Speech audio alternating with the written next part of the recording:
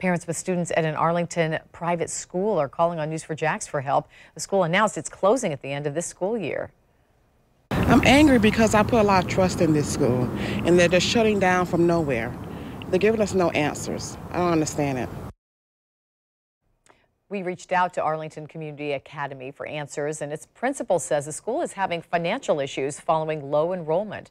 News4JAX reporter Destiny McKeever is joining us live from the school. And Destiny, parents aren't buying that explanation?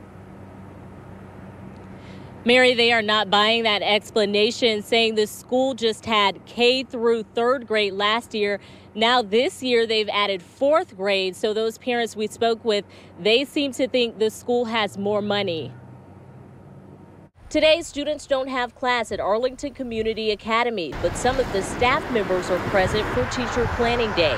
According to this letter sent home to parents March 5th, ACA will close its doors for good next school year, citing low enrollment. He made a commitment to us that he would keep this school open for the Arlington community, and he's not doing that. Within 3 years, he's shutting down. This parent says she doesn't believe low enrollment is the problem.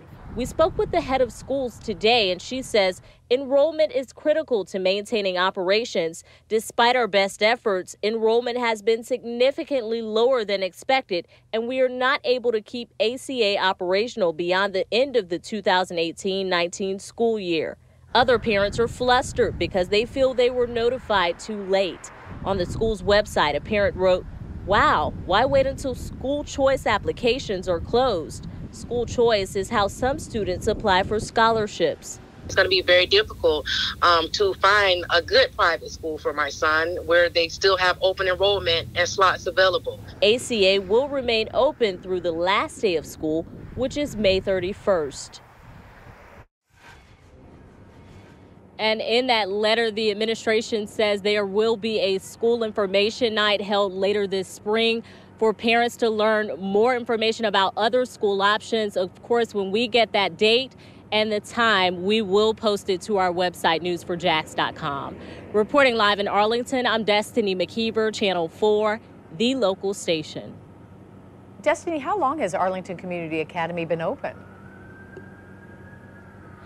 Mary, it's been open now for 2 years, and last year they added, or this year, excuse me, they added another grade level. So many parents are saying this is the only school their children ever attended, and that is another reason why they are so upset tonight.